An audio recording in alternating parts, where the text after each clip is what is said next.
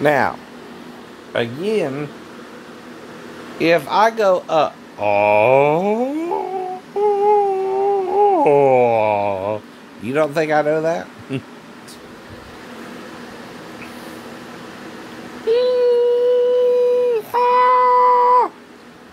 I hear myself when I sing, you don't? I even try to teach you how to hear yourself when you sing.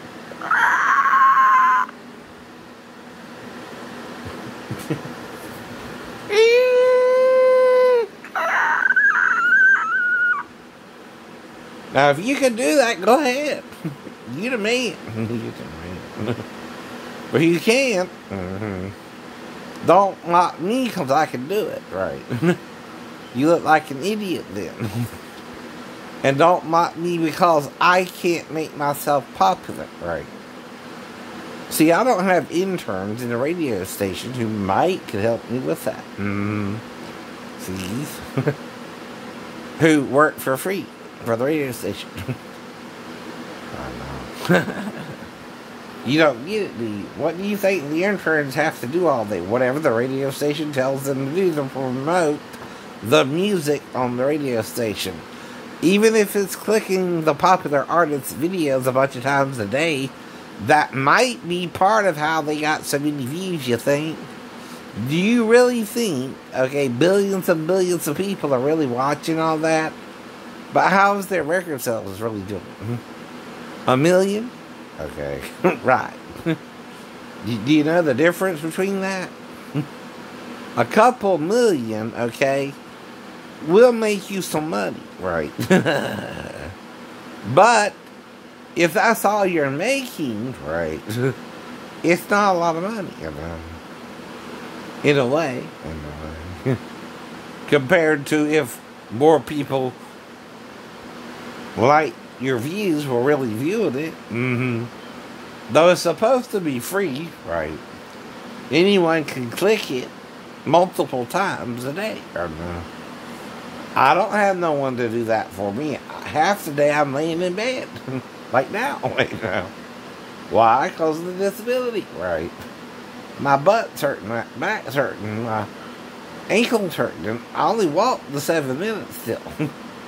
I've been sitting either in the living room watching TV, right? So I'm doing something so strenuous every day. Right. Now, I usually got to bed between the normal time of what? 11 to 12, right? Right? When do you go to bed? Well,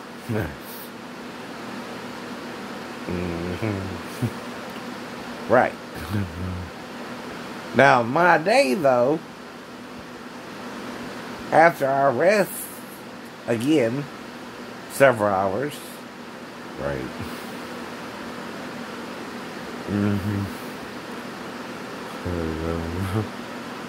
say 8, would be 1 o'clock, 7. So, say I wake up at 7, I start it again, right? Now, do you have to lay down, though, for 2 hours or so every day? And then another hour after that? Right. No. Because your arthritic pain doesn't even register. Most people with this kind of injury are paralyzed from the waist down. Now, all I can do is show it to you repeatedly what it looks like. Abnormal. Super abnormal. Almost too abnormal to be from a 2 1/4 story window ledge. Almost like someone, hint, hint, could have attacked me instead. But of course, no one understands it because I have what? Fucking amnesia. Okay? Which could mean I was hit upside the head.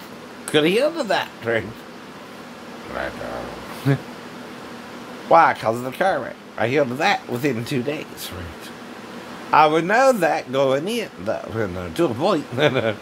Not directly, how long I was in the hospital, but it was less than 3 days, I know that, right?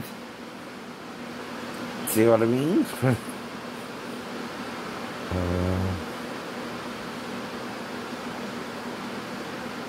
But okay, Sunday, Monday, Tuesday, I was out. Sound familiar? Except what? It's the first day of the week, the second day of the week, and the third day of the week I'm out. Okay. That don't have nothing to do with anything religious, though, does it? Except for Sunday evening when I went to the hospital. That would be evening services. But whatever. Now, when I fell, okay, I again woke up in the ER similarly, being treated for whatever happened in the fall. Which, again, I don't remember passing the window ledge, so I don't know what happened after that either. But looking at the injury, how the hell all that shit happened? Yeah. I mean, everything's knocked catty corner, right? The sacrum's knocked up, and the ankle's almost chipped. Not from a fall, but from a nightstick or bat. Right? Okay, who would have a nightstick on base? Security guard? Right. Right. For duty that evening? Right. Now, can the security guard, though, arrest me? Not really. Can he detain me? Depending on what happened, right? Maybe. But can he attack me and maim me? No. He's overstepping his boundaries if he does all that, right? No, right? Exactly. But you're trying to convince me all this happened in a regular 3-story fall from a 3-story building, right? Where I was almost at the window ledge when I let go, and that's when I blacked out, right? Though if I went around to the front, like with the cart, how much longer would that be? If I woke up the same night as the car wreck, but remember turning down the road, but not what happened afterwards, right?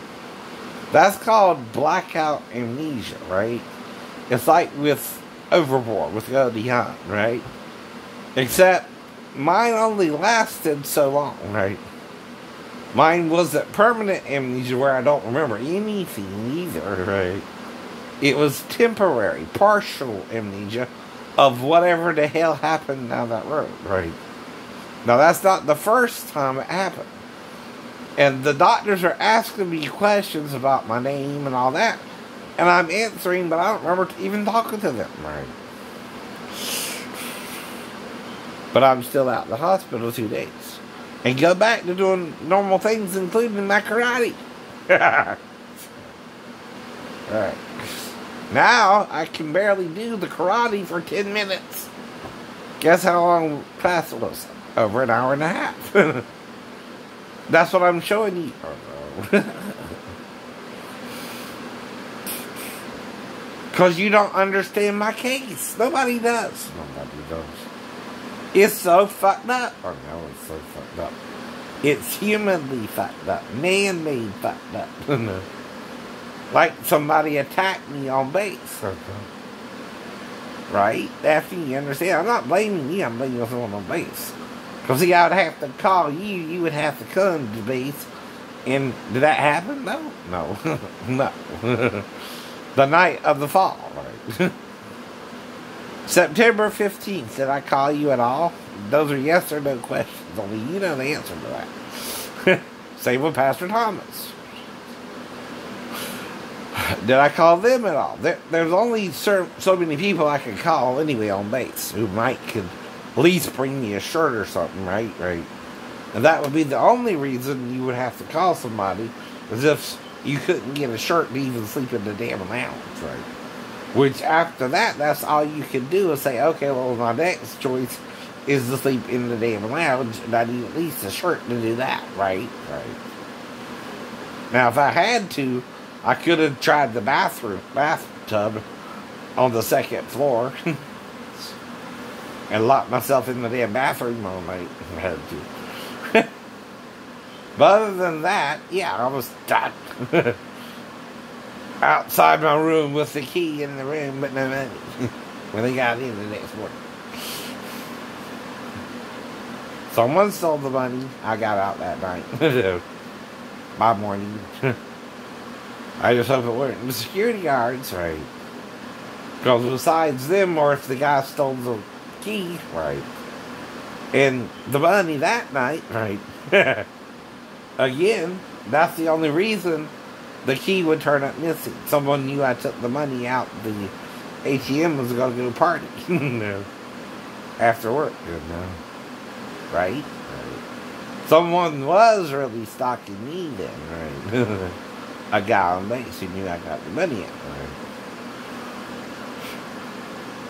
Now, can I prove this? No, this is 30-something years ago. From the wreck to now, too, right? It started, though, with the wreck, kind of, right? Does this sound normal? No. Not to anyone. Right? And this is a modern day car, right? In a modern day wreck around a curve in Guyton called Dead Man's Curve, which is off of 17, right? On what used to be Old 17, right? Which used to go all the way down to Guyton, but now has a little block off area, right?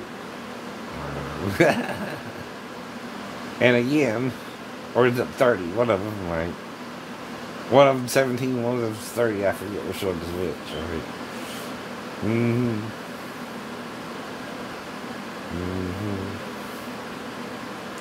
But anyway, I'm trying to figure out what the fuck happened that part in both accidents, right? And someone keeps blacking me out, like around the girl. But I don't know why. Well, unless I tried to have sex with the girl, or the girl hit me up or something, right? Because the women were messing with her about me. No. That's all I can figure out. Might could have happened to black me out, and then someone interfered in that, right? After we were done. Right? I'm not saying it to prove it. It's a suggestion as to why I lost the hour of time. And the more you deny it, the more I know you're lying. You're lying. I'm not. Bye.